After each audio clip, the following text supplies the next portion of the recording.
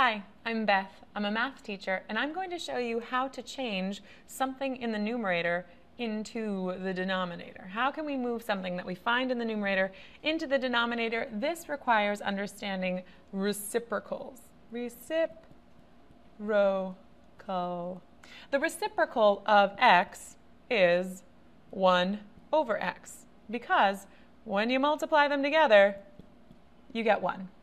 That's how that works. So if you were to have, say, x in the numerator of a fraction, x over 4 equals 2, we could use this reciprocal, 1 over x, and of course if we multiply it on one side of the equation, we must make it equal.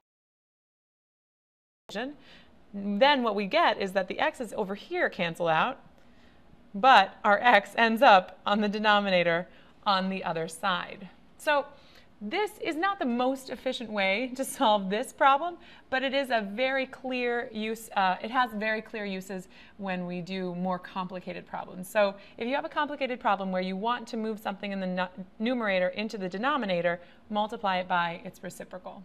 I'm Beth, and that's how you deal with changing fractions and shaking your shoulders. Have fun.